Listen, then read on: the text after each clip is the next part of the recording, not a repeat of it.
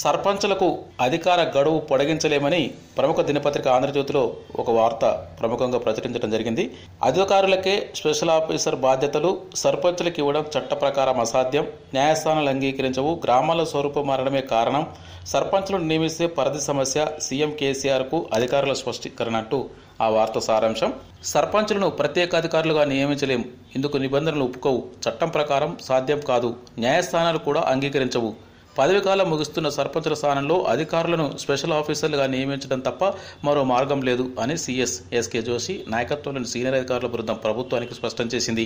August 1వ తేదీ నుంచి సర్పంచుల పదవి కాలం ముగుస్తున్న నేపథ్యంలో ముఖ్యమంత్రి కేసీఆర్ మంగళవారం ప్రగతి భవన్లో సమీక్ష నిర్వహించారు. ఈ సందర్భంగా ప్రత్యేకాధికారుల నియమానికి సంబంధించి చేస్తున్న కసరత్తును అధికారులు సీఎంకు వివరించారు.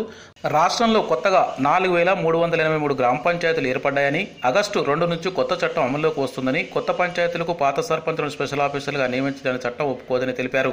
కొత్తగా 1500 వరకు ఎస్టీ పంచాయతీలు ఏర్పడుతున్నాయని, వాటిలో పాత సర్పంచులను కొనసాగిస్తే ఎస్టీల కోసం ఏర్పాటు చేసిన కొత్త పంచాయతీల మనుగడలోకి రావని తెలిపారు. ఈ విధానం చట్టానికి విరుద్ధమని, అసెంబ్లీలో చేసిన చట్టం అమలు చేయకుంటే న్యాయపరమైన చిక్కులు వస్తాయని, ఎవరైనా కోర్టుకు వెళ్తే అసెంబ్లీలో చేసిన చట్టాన్ని ఎందుకు అమలు చేయడం లేదని కోర్టు ప్రభుత్వాన్ని ప్రశ్నిస్తుందని వివరించారు. 300 వరకు గ్రామాలు మున్సిపాలిటీలో కలిశాయని, మున్సిపాలిటీలుగా మారాయని, వీటికి సర్పంచులని ప్రత్యేకాధికారులుగా నియమించడం ఎట్టి పరిస్థితుల్లోనూ కుదరదని తేల్చి చెప్పారు.